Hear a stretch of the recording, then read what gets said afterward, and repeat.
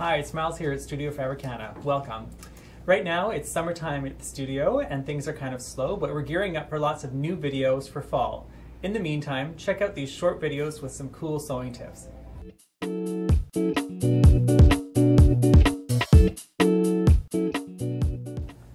So today I'm going to show you how to cut open a buttonhole. We've sewn our buttonholes on our front placket, but you might be a little bit nervous about cutting that. I know a lot of people use scissors or a seam ripper. That's not really the best tool.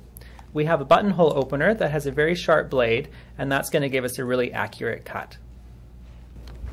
To protect the surface, I've put a stack of old magazines underneath because this is a very sharp blade. We don't want to damage a table. So what I'm going to do is line up the blade with the center of the buttonhole. We don't want to cut into the stitching of the buttonhole. You can probably just push it right through, but I'm just going to give it a little tap with a hammer, which will push the blade right through the layers of fabric. But because this is a large buttonhole, I'm going to have to do it a couple more times. And once more, trying not to cut into the stitching. And there we have it, a beautifully cut buttonhole.